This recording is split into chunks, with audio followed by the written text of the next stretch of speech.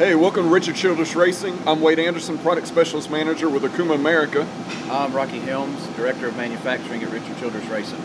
Today we're going to talk a little bit about the MB5000 horizontal with the 6 APC automatic pallet changer. But first, Rocky, one of the things I think is kind of interesting when I think about RCR, I think about race engine components, chassis components, but you also do manufacturing outside of the race industry, correct?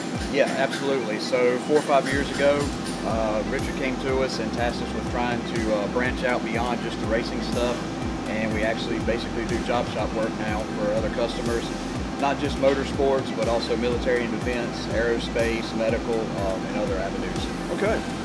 So how does the 6 APC tie into that type of production manufacturing? The MB5000 really has become the workhorse on our horizontal side when it came in. We wanted to be able, if we were going to try to take on outside work, one of the key factors of that was not interfering with our racing operations. You know, Richard wanted us to bring on outside work, but also at the same time, at the drop of the hat, if the race side needs something, we got to be able to react to that.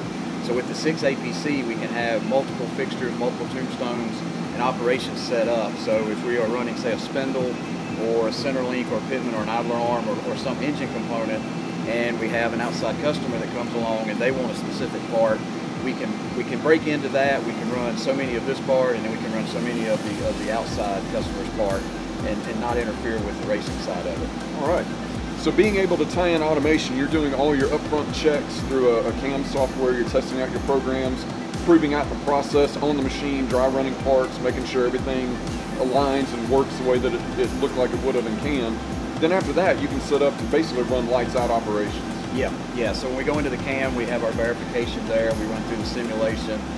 We have NX, so we have a simulation there. We also have NC Simul as a technical partner, so we run through simulation there. Then we go to the machine.